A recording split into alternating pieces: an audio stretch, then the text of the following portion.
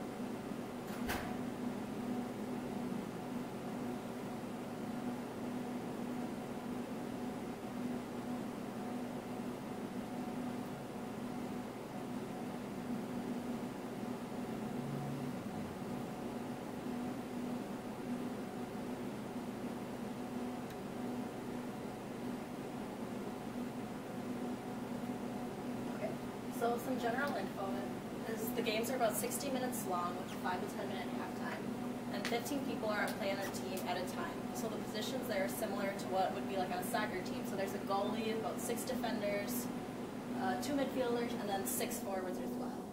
And then they play on a field that's 130 to 145 meters long and then 80 to 90 meters wide, which is also a little larger than your normal soccer field is. Here is what the ball looks like. It's just a leather ball, similar to what a volleyball would be, a little bigger though. And so there's the field, and here they would have what would look like the American football goal post, but with a soccer goal in below it. And there's a picture of that on the next slide I'll show you. So here's the goal, the net, and the goal post.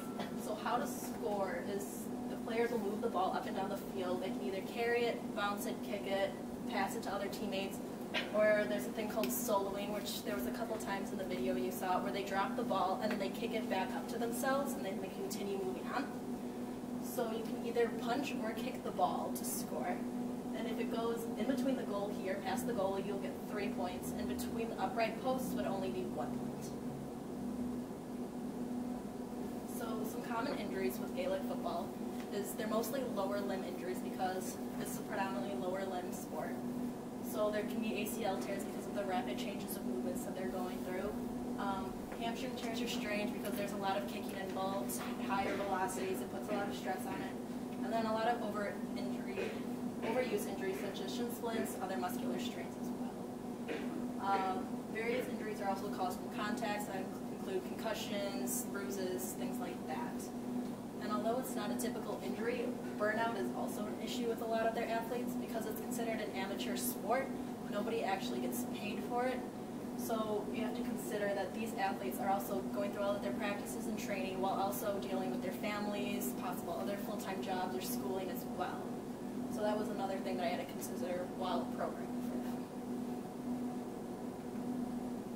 So movement analysis. It's an intermittent high-intensity sport, which means they're going for short bursts of high speeds, although they're continuously moving throughout the entire game. So the players average about 5 seconds of high-intensity movements throughout the game, although that varies throughout their positions. Common movements are they're accelerating, decelerating, rapid changes of motions like we talked about, and there is some jumping as well involved. And the average distance is about 8,500 meters, although that's also variable depending on positions. Players like midfielders are going to move a lot more than what like a goalie or defender will move. It involves both upper limbs and lower limbs, so things like catching, throwing, passing, and the punting and kicking are also involved. And it's also a semi-relative contact sport. They allow shoulder-to-shoulder contact, and you can also hit the ball out of an opponent's hands, although that can also end end up being more contact than what is anticipated. So National Football League is one of the major tournaments for Gaelic football, which I chose to make my program around. It's organized by the Gaelic Athletic Association, and there's 4 divisions, and so there's 8 teams per division. Each county makes up 1 team. So does anybody know, can list any of the counties that would have a team? Kilkenny. Not in the Division 1 for last year. I think it was one of them.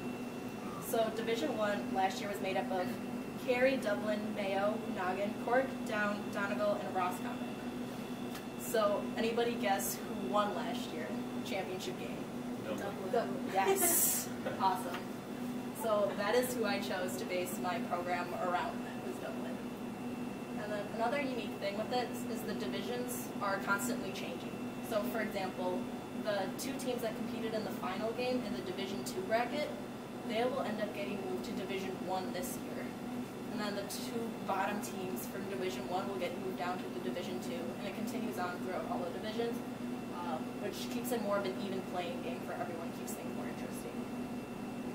So how the tournament works is each team will play each other once throughout the entire season, so you're guaranteed 7 games throughout the entire tournament. And then finalists who go into the semifinals is based on just your records. And then it goes into pool play where they'll play each other to determine who then makes it to the finals. So here's what my annual plan looks like. I considered in green important holidays because they are amateur sports. There's going to be time that they will meet off for holidays and stuff like that. And then red is the important games, semifinals and finals at the end, of course.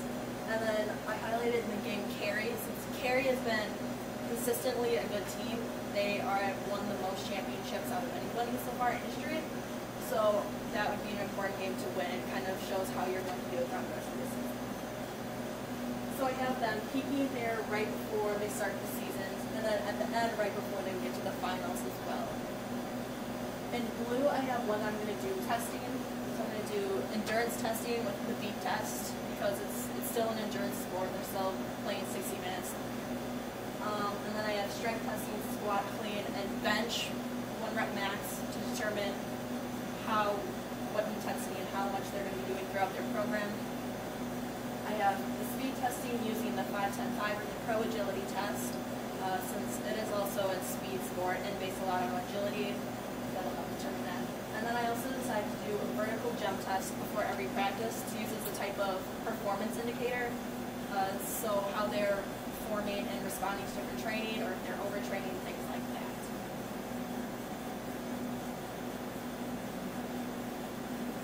So then I get into the off season, which is between September and November. It's about 10 weeks long. So here I have them training 4 days per week.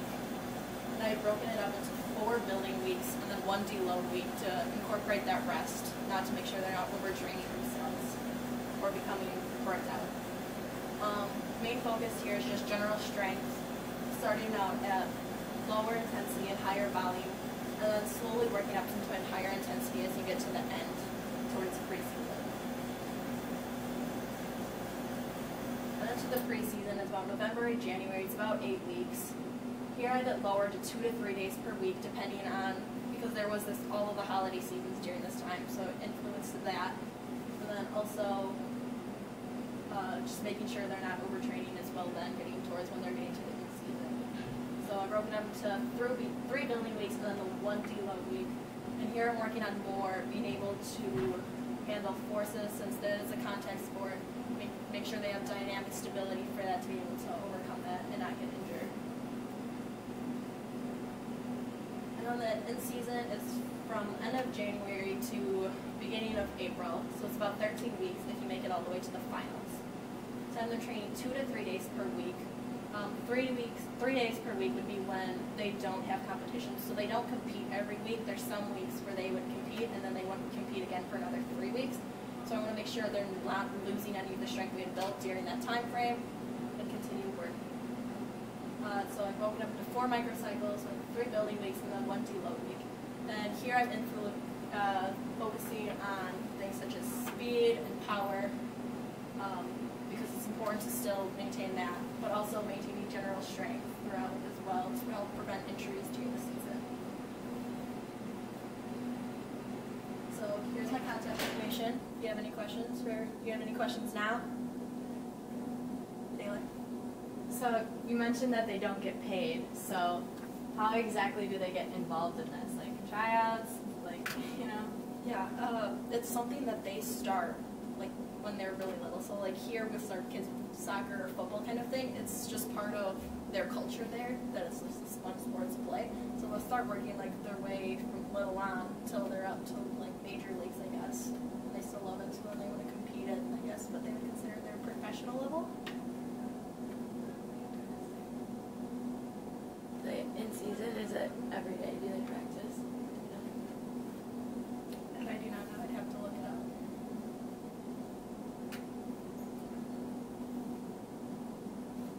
up. Are players typically able to kick with both feet, or are they typically like a right-footed player versus a left-footed player? And then with that, do you tend to see overuse injuries on one side of the body versus the other? From what I saw, they can use both feet depending on like what side they play on. But like most people, there's more one side that's more dominant than the others that they're better at.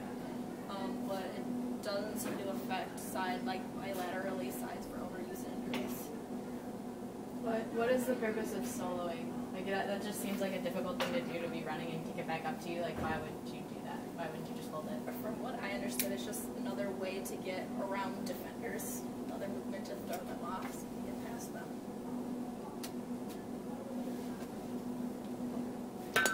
Any other questions? No? Good.